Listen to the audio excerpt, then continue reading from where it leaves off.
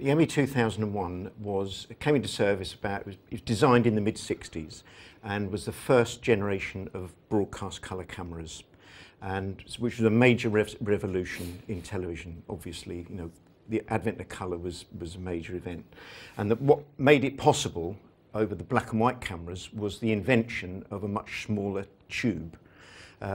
The black and white cameras had a long tube, an image orthicon tube that was about that long for one colour, black, you know, monochrome. And suddenly they produced a tube that was that long, and they suddenly thought, well, we could make a camera that's physically small enough to operate. And can I put the side up? And if you look inside, there were different designs going out, and you talked about, Dave, and the Philips cameras, the Pi cameras later on, but they came up with a unique design to make the camera as short as possible, which was very important in restricted space in studios. So although it's big, it's front to back length compared with other cameras like the Philips, which they had the lens bolted onto the front of the camera. They took the view with this one. We'll put all the tubes. There are 4 tubes this camera had, 3 colours: red, green, blue, and a luminance signal, which gave you the black and white signal, different to that one, to Dave's one. And they crushed it all at the back here and put all the boards, the technical boards. Do you want to put the other side up, Rex? On that. So there are 2 tubes this side, and it's the red and the blue, and round here you got the other 2 tubes there. The other 2 tubes there. And all the technology and all the servos associated with the lens, which is here, are round it. And the reason for that is that rather than sticking the lens on the front, they left a hole in the middle, and the lens slid into the body of the camera to make it shorter and more manageable. And we can demonstrate that if I... Hang on, take this off. Take this off first, probably easier. Right. Release that. No, push up. And if you, that's the lens package. Do you want to just lift it out? And you can see not there. Exactly light.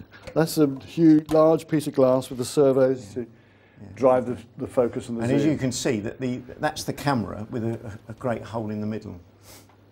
Okay, and that was a design. It was a revolutionary design. And this is a gas-operated head which operates pressurised nitrogen against the weight of the camera. You take the lens out, the camera is lighter. This will shoot up, and has this.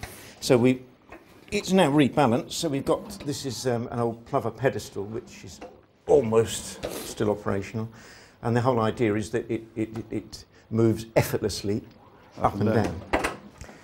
On the studio ones, the focus control, which is what this knob does, is the focus knob is built into the camera. Well, outside broadcast, because you were often working further back, there was another pan bar this side, and there was a separate box for it, which sat here. Yeah. The other thing on outside broadcast was rigging the cameras, which you can imagine it's quite a lump. But it was normally carried, you can either get 4 people, it had handles that came out the side, front, and that's in the way, front and rear. Both sides. Not rigged, both sides. But as you appreciate, when you take the lens out, all the gubbins, the technology of the camera, the tubes, the block are all up this end. So this end was twice as heavy as that end. And they were rigging in OBs, these would be carried up flights of stairs, dumped in lifts, carried on trolleys, on a race metering or a football match. There was a lifting bag, a frame that clipped onto here, and they'd be hoisted up on blocks and tackles in a very quite a crude manner. You got used to it, you know, it was what you had to do. You know, the lens, you'd take the lens out, the lens would be in a box separately. So everything was boxed apart from the cameras. The cameras lived in, there was the scanner, obviously, but you had a cable tender that had all the heavy cable gear in it, and then you had what was known as the camera van, later known as the technical support vehicle, but we always knew it was the camera van, and it had side lockers in the side, and a tray pulled out, and the 4 cameras that were on your unit lived in those 4 side lockers. So between shows, they were bumped up and down the M1 or wherever we were going, and it's, you know, they were not designed for outside broadcast, really, they were a studio camera. And they had a hard life on OBs. They were bashed around the country, they got wet, they got cold, very cold or very hot. But generally, they worked pretty well. You know, we had problems, but you normally fixed it. If they didn't work, then you had boxes of spare boards. I mean, as you know, there's lots of stuff in here. All these boards slide out, so you'd have spare sets of boards, but you had a good supply of spare boards and you do it by process of fault finding. You know, logical fault finding. That if you got up and the camera didn't work, it could be the fault on the camera. It could be a faulty cable. And these cables, again, the G101, which is a massive cable that had 101 connectors in it, with mains and all sorts of stuff going up it, were prone to, you know, they were rigged through fields, there was dirt, it could pour with rain, they got wet. And the biggest problems were cables, you know, and so the fault could be the camera, it could be the cable, or it could be something in the truck. And that was often a cause of much discussion. The engineers would come out and say, it's not working, we think change the cable. So you speak to the riggers and say, can we change the cable? And they'd say, oh, we did that last time and it wasn't the cable, it was the camera. You know, bring the camera back and test it. So there was discussion about where you went. But it could be very time consuming, but you had a lot more time. There was much more lead time in rigging because you had more problems to deal with. Now, get a camera out of the box, switch it on, and 10 minutes later you could record something and get decent pictures of it. That's the difference. The first major problem with the colour is you've got, especially on the Emmy, you've got 4 tubes picking up, 3 picking up different colours and 1 just doing black and white. The first problem you've got to make sure is that all the tubes, all the pictures from them, all exactly line up. So you're not getting sort of any fringes or, you know, horizontal and vertical. Now that was something that the engineers did. We didn't. We just pointed it at a chart like this one here. Line-up chart. Line-up chart, and so that you could see where all the with the grid. The engineers would then look at the cameras and would work out where they had to move the tubes in order to get everything lined up on top of one another, so that you got a proper, decent colour picture.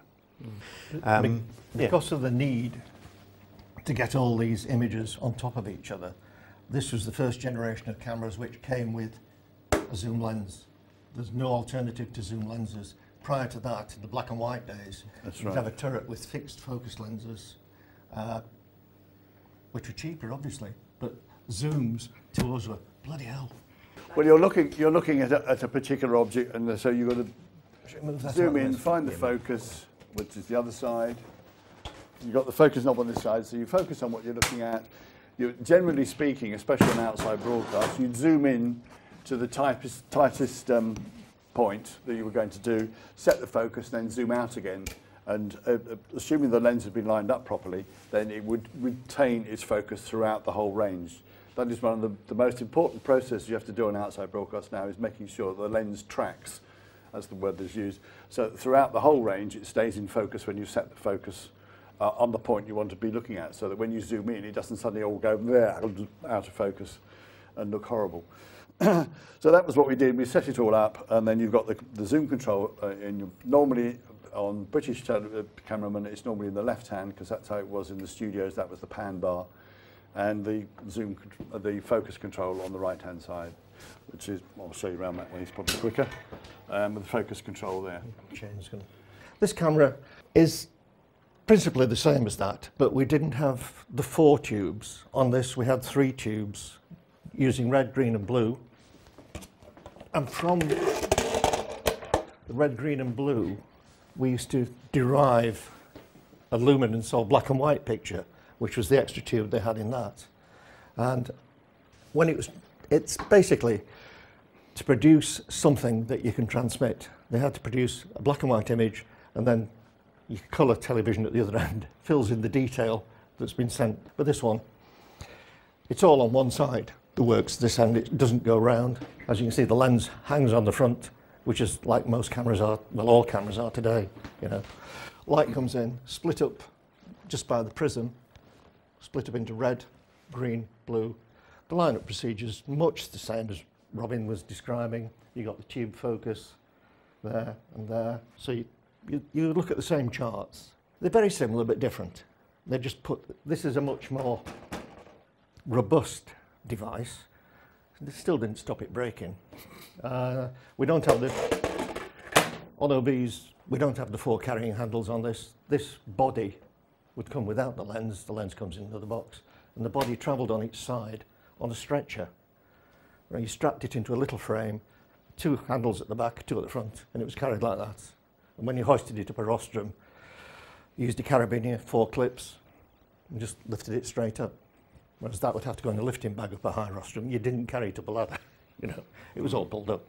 They do the same thing. Zoom, normal. You would stick your thumb in there, zooms it in and out, and that one's your focus. They're basically the same. They did the same thing, but they just did it differently. And we were better than them, and they were better than us. You know, with a northern accent. What do you mean, northern accent? Friday night, you'd stick it all in the camera van.